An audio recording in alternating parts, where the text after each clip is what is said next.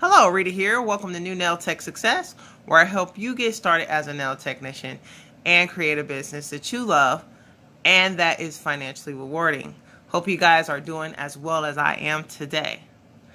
Okay, so today we're going to be talking about nail tech mask, and more than likely you've seen nail techs in person wear this mask and on YouTube videos wear this mask.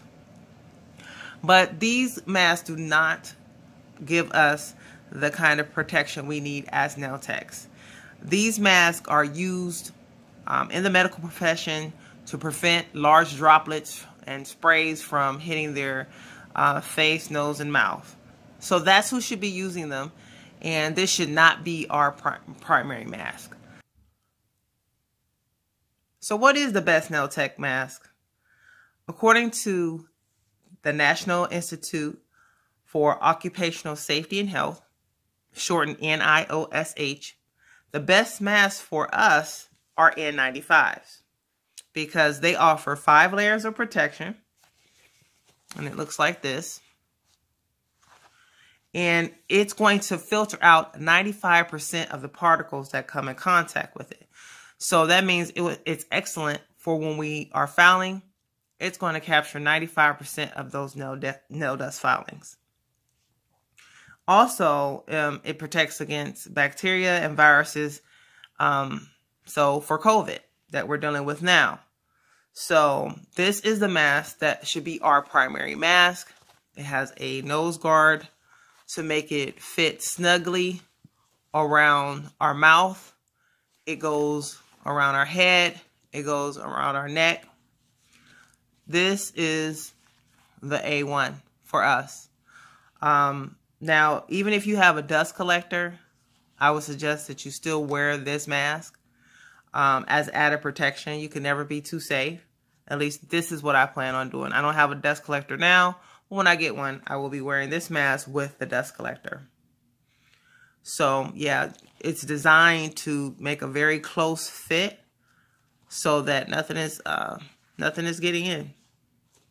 Here's a fun fact, guys. Firefighters cannot have beards. I don't know if you didn't know that. And the reason for that is because hair will restrict the seal. It will not make it fit as tight on their faces because they wear masks that are like this to where it has to have a snug fit. So if there's hair, it's going to compromise that. So they can't have beards or hair on their face. So if you are a male or just have more hair on your face and you wear this, you want to make sure that to get the best fit that you remove that hair.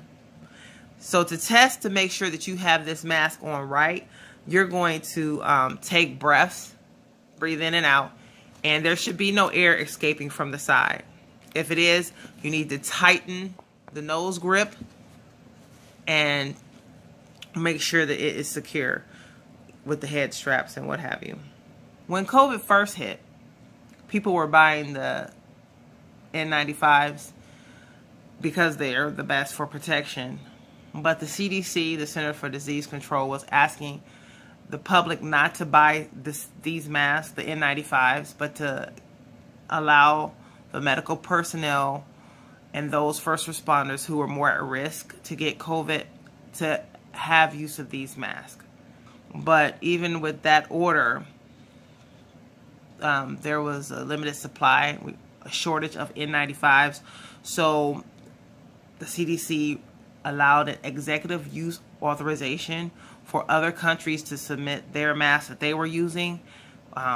We tested them against our standards, and if they met it, then they were approved and given the name, and they are the K95 mask, as you see here, K95.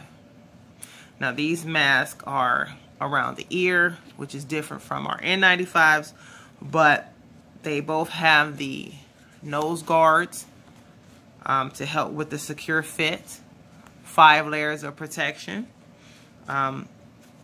So this is what is a good alternative for the N95. Now you have to be aware of the fakes because there's many variations of this, as I stated. They may look the same, but upon close inspection, they're not the same.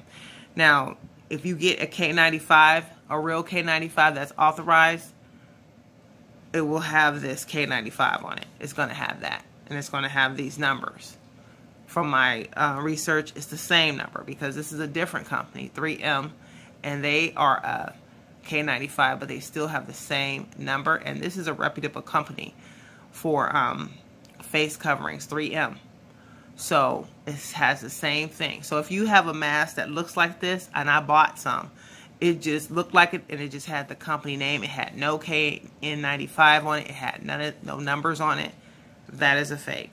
So some of the cons associated with wearing these kind of masks, you've probably experienced it this past year and a half, is that you get ear soreness when you have these around your ears for so long.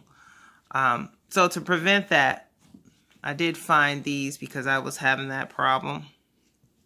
These extenders to lengthen the straps so that you don't have that constant pressure on your ears. And you can just place it in whatever section on this that is most comfortable for you when you have the mask on. So you just put it under there, under here. And then when you put your mask on, then it's like this behind your head. So it gives you that extra length so it's not causing constant pressure and making your ears sore. Another thing, since I wear glasses, is the fogging of the glasses. Now with these, I didn't have that problem because this, I don't know, if it was so tight of a shield and it came underneath my glasses.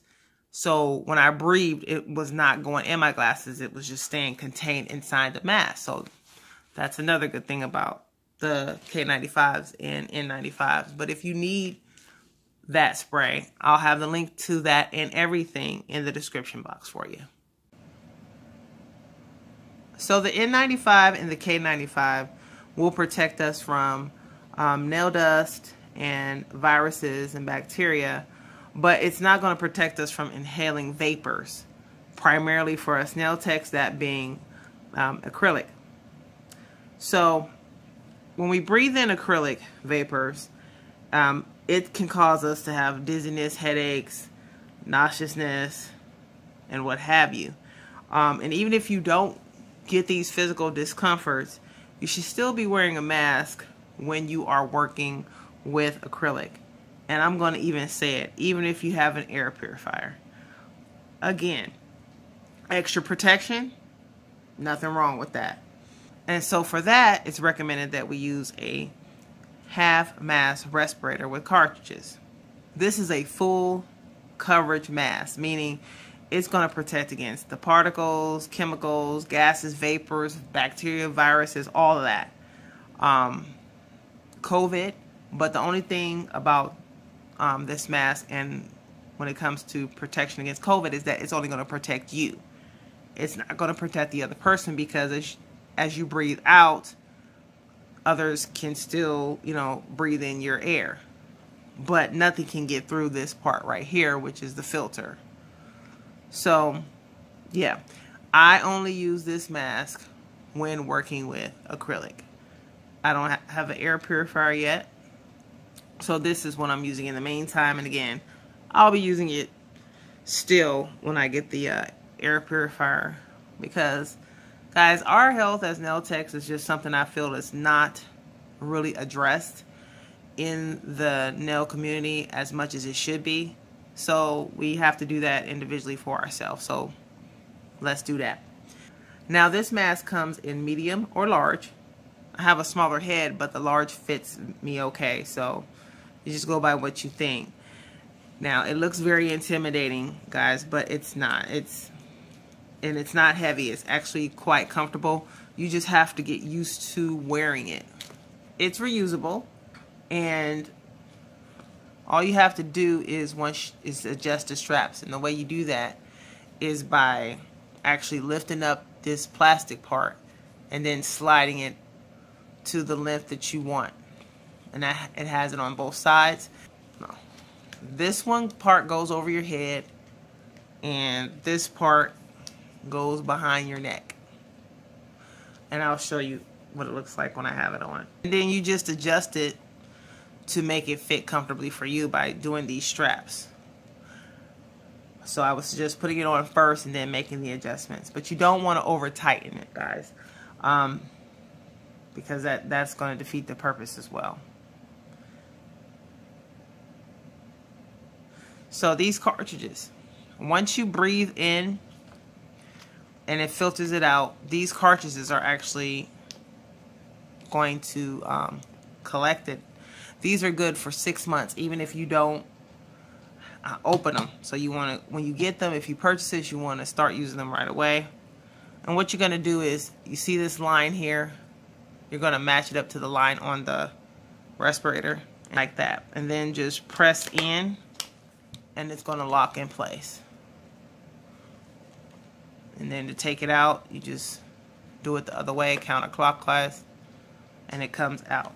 When you change the cartridges, it's a good idea to change the filter at the same time so they'll be on the same change out schedule.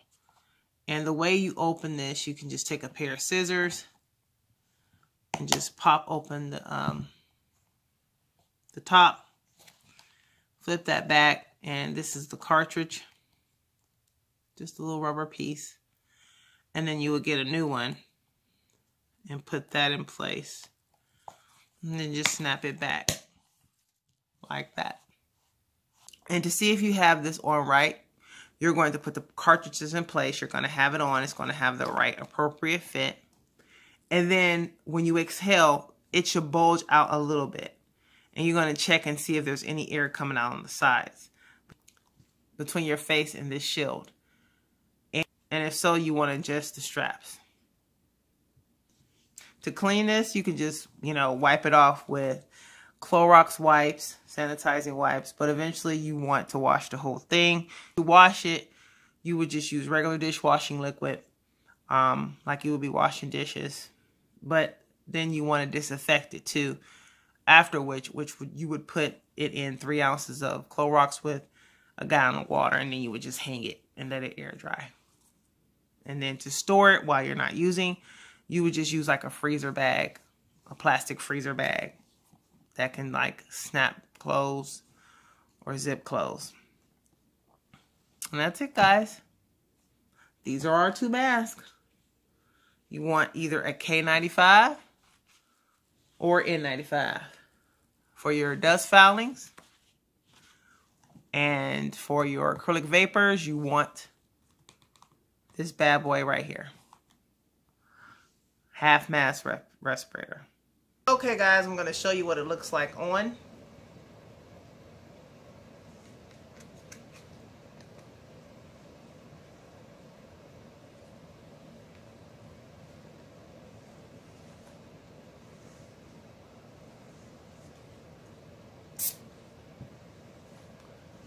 Okay, I couldn't smell any of my air freshener that I just sprayed, so this bad boy is still working.